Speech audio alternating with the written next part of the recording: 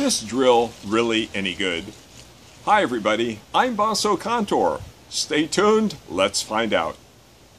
Well, I really wanted to put this drill through its paces, and so my first test is with some hardwood, and I'm going to go ahead and use a universal socket and see how it works. It worked pretty well, but definitely not as powerful as a stronger corded drill, but it did get the job done. This is perhaps a harder test. I'm going to go ahead and try to drill a screw into a fence post without a pilot hole, so it's a pretty severe test. It could not quite do it, but it came pretty close. This is a common task, having to tighten up or remove screws in a gate. And it worked pretty well again. Not perfect, and there was a few tight screws it could not actually extract.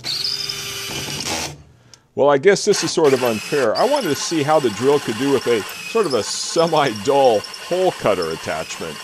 And I gave it a good try, but really could not make much headway on this. And you can see here the final product. Well, there's not much product. It didn't really work very well. The drill has a standard trigger for both directions. And one nice feature, it's got a little LED light.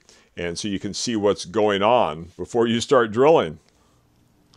I thought the tool holder clip worked very well. It definitely holds the product in very, very tightly.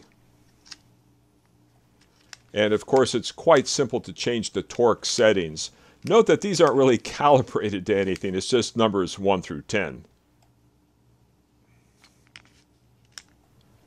Snapping in the battery is not quite as trivial as you might think. It actually takes a fair amount of force to ram that battery in.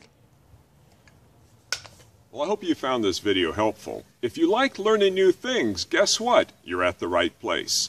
Please subscribe to see all of my latest videos. In Marin County, I'm Bassocantor. Thanks for watching, everybody.